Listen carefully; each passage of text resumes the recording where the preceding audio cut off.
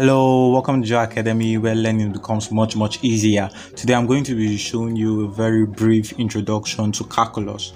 I'm going to be telling you the general formula and how to apply the general formula of differentiation.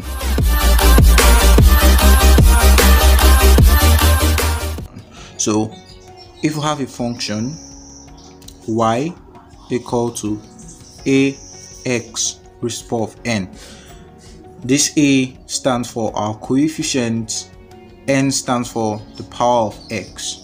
So the general law says when we get the derivative, that's the y over the x, it's going to be a n x raised to the power of n minus 1. So how do we come about this formula?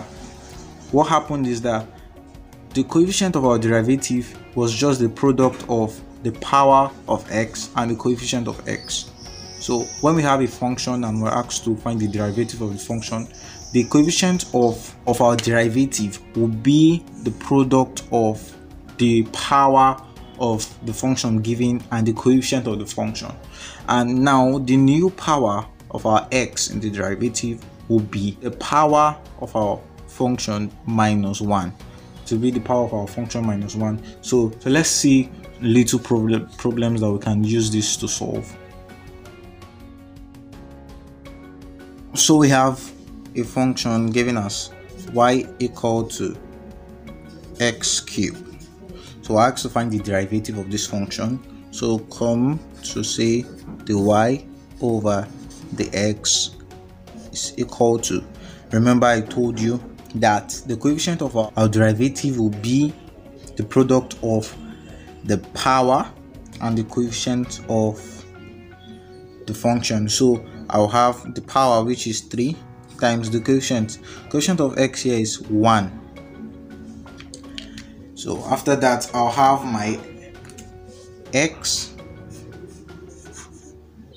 half times x. Now the power, my power here, like I said earlier, will be the power of the function minus 1. So I have 3 minus 1. So I have the y over the x. Simplifying this further to be equal to 3 times 1, 3. So I have 3x. 3 minus 1 is 2. So the derivative of this function is equal to 3x squared. And that's how we find the derivative of the function. So let's solve another question.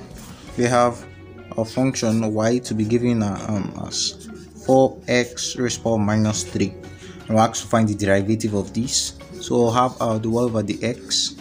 Remember, the coefficient of our derivative is going to be the product of the power, which is minus 3, and the coefficient of x in our function. So we'll have minus 3 times 4 multiplied by x. Now the power of our derivative will be the power of the function minus 1. So I have minus 3 minus 1. So I have the y over the x to be equal to minus 3 times 4 is minus 12. So I have minus 12x minus 3 minus 1 is minus 4.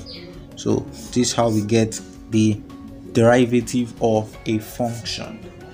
I know you enjoyed this video. If you are here to subscribe, make sure you click on subscription button and the notification bell to get notified each time we post a tutorial video. Remember, in every of our videos we usually do a random shout out to our active followers, so make sure you like, share, subscribe. You might just be the lucky one in our next video.